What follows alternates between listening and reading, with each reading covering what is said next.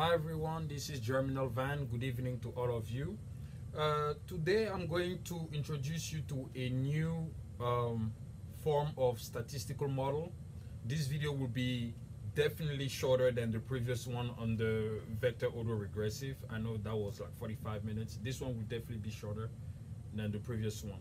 So as you can see the title here, I'm going to present you the logistic regression. So the purpose is to get you accustomed to the logistic regression. I'm not going to try to get into complicated concepts here, just for you guys to have a basic understanding of what the logistic regression is. It's already a quite complicated model to deal with, so I'm going to go step by step so that you guys can understand the basics. So the logistic regression is a very useful model. In fact, it is used pretty much everywhere by many organizations, by many industries. And the particularity of the model is that it is binary. So as I say here, what is the logistic model? So as you guys know, it's a statistical model based on the logistic function to model a binary dependent variable. And of course, the binary dependent variable means two possible outcomes represented by two possible values. So you have like pass fail, yes no, male female, or black white. So the interesting thing about the logistic regression is that it deals a lot with categorical data. So basically the dependent variable, your categorical, so the dependent variable in your data is categorical, so it means that it has words. And because when you use a statistical package, whether you start with Excel or with R, Python, or SAS or SPSS, no matter what statistical model software you use, since we cannot quantify, since you cannot use words as a way to measure things, so you're going to try to quantify them by labeling them as 0 and 1. So that leads us to the log-odd ratio. So the log-odd ratio in the logistic regression is the unit that is basically what measures the probability of occurrence.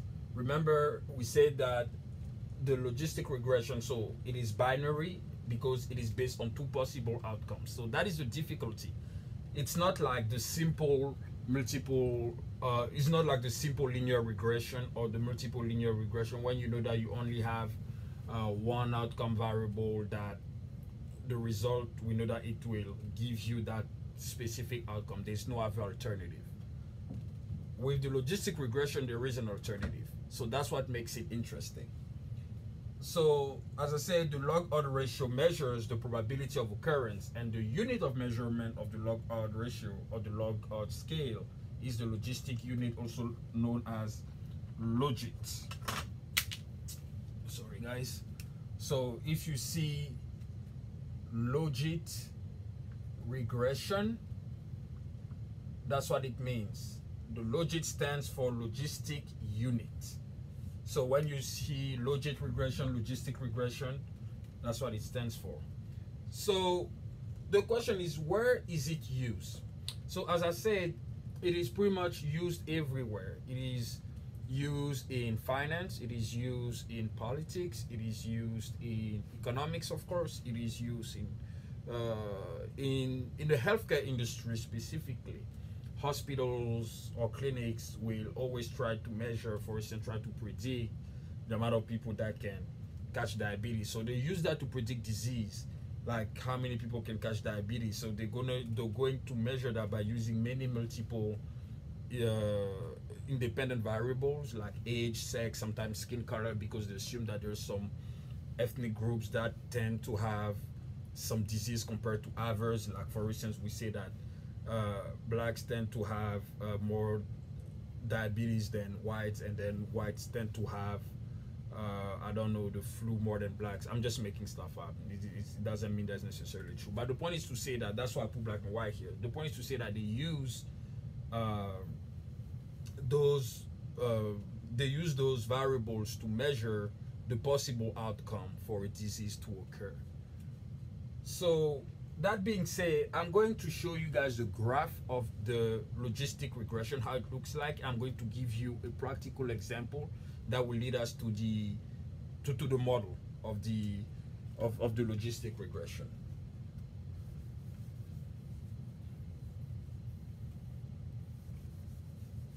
All right.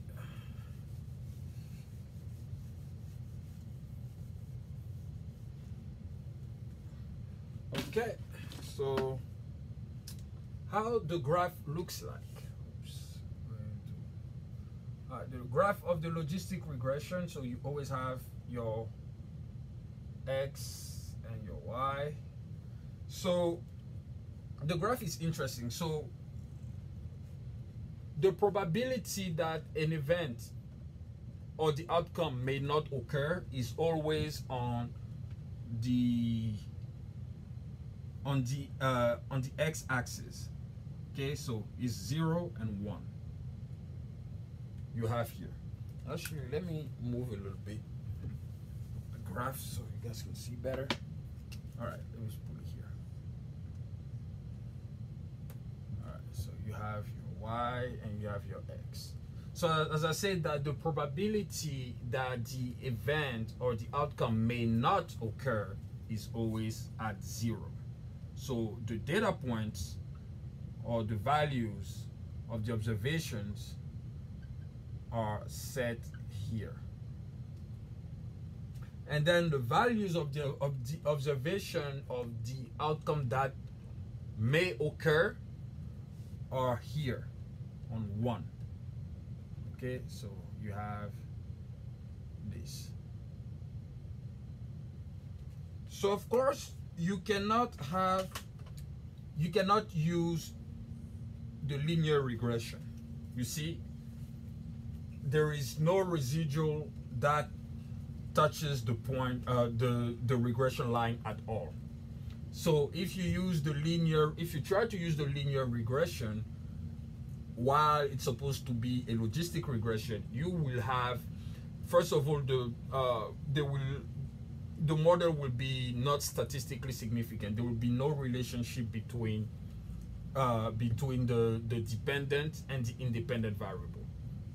And on top of that, the R square will be way, it will be pretty bad. It will be bad. It will be like close to 0 because that means that there's no relationship. So since the simple linear regression is not the right model to fit the logistic one, to fit that kind of data, we're simply going to apply the logistic model. And how does the logistic model looks like? It looks like this. That's the logistic regression. All right, so now you guys have the graph of the logistic regression, how it looks like a little bit. I'm going to give you a very practical example. Let's say you're trying to buy a house. Okay, and people may not know this, but that's what real estate companies do. Of course, when you're trying to buy a house, the first thing they have to check is your credit score. They want to make sure that you can afford paying your mortgage on a long-term basis, usually 30 years. So let me give you a data that the data. So you have a credit score.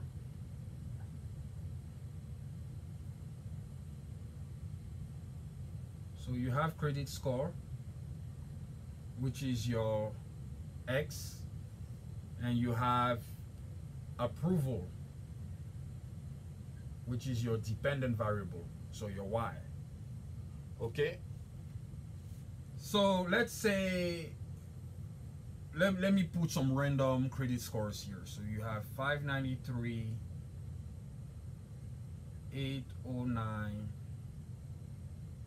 765, 650, 702, 750, 718, 690, 695,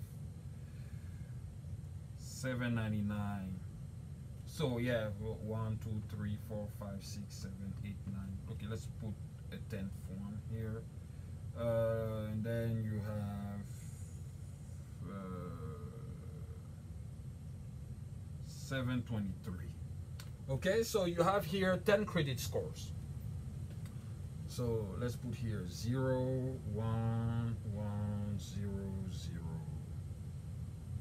1, 0, 0, 1, 0.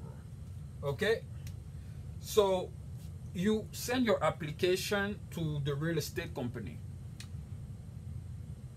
You don't know if they're going to approve it or not. You look at your credit score, you're like, I think they might approve it. But they have some standards. So since they don't know what your credit score is to determine if they will give you the approval or not, they create a pool. Okay, so the green one is for the approved score. So let me put it here, approved. And the red one, not approved. Okay, all right, so we know that the zeros are the probability of no occurrence, so we know that it's not going to occur, and the ones are means that they're going to occur. Okay, 0, you're not approved. 1, you're approved. Okay, so let's put all the zeros. No, let's start with the ones. So the ones, you have 809, 765, you have 750, and you have 799. All right, and then for not approved, you have 593, you have 650, you have 702, you have 718, you have 695, and you have 723. And the funny thing is that all these are pretty much good credit scores, but you know, real estate companies have their standards, and it depends. Some you may get in with those credit scores, with some they will not give you the loan that you need for your mortgage. So you see that we have two possible outcomes, right? So either if your credit score falls into that category, so let's say anything above 765, so credit score above 765, you're getting approved. So if your credit score is lower than 765, you get rejected. Okay, so they use the logistic regression to determine that, and that is the equation they use here. So since we're only dealing with one predictor and one dependent variable, therefore our model will not be complicated to set up. So what will be the model? So first we start by writing the log odd, which equals to P occurrence over P no occurrence. So is the probability of occurrence over the probability of not occurrence. So usually the probability of occurrence, we can say that it's a 1. So the probability of not occurrence will be 1 minus P. Okay, so it will be 1 minus this one, minus P. So it's interesting because the 1 minus P, you can also, it's basically your Y. All right, you can consider it as your Y. So this is your Y, which is your dependent variable. So how are you going to write this? So it's going to be log of B equal 1 of 1 minus P equal beta 0 plus beta 1 x plus epsilon. Okay, so that's how you start writing pretty much the log odd to fit the regression model. So that is going to give you P equals 1 over 1 plus exponential of beta 0 plus beta 1 x plus epsilon. So you may say where this exponential comes from. Well, because we had a log, right? So don't forget that the inverse of the logarithm is the exponential. So, and because we have the inverse, so the minus becomes a plus 2. So we have here 1 equal 1, so P equals 1 over 1 plus the exponential of beta 0 plus beta 1x plus the standard error. So people have a way of writing the logistic regression, sorry. So I'm going to write it in both ways.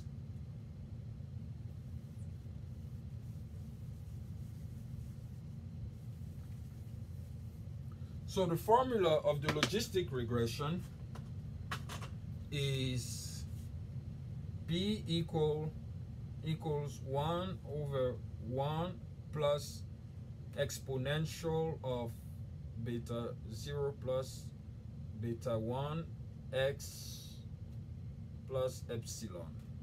Okay, that is the formula.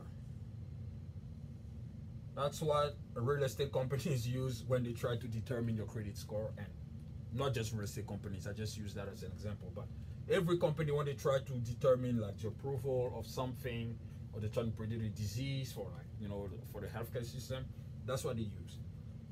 Or people can also write it this way: P equals exponential of beta 0 plus beta x plus epsilon over 1 plus exponential beta 0 plus. It's basically the same. In fact,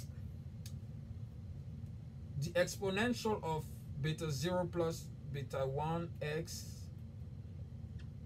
plus this is the probability of occurrence. Okay, so this is simply so this is like the initial 1 minus P. So this is the probability of occurrence. So that's why you have this up here. So you can write the logistic regression this way or that way. It doesn't really matter. But this is pretty much for you guys to see a little bit how the logistic regression works. Yes, it's not like an easy model to use, but once you understand the basics and you do your own research, you further your own research, you will definitely get how it functions. You can use it for anything. You can use it for anything. It's a very useful model. That's why I'm showing you guys how it works. So let me know in the comment what you think. I like the regression model, or the logistic regression, pretty much. As I said, it's pretty useful. But let me know what you think, and if you think it's difficult, if you think it's something you can cope with. And let me know also if you want me to cover another statistical model in the comment. I'll be glad to do that. Thanks. See you next time.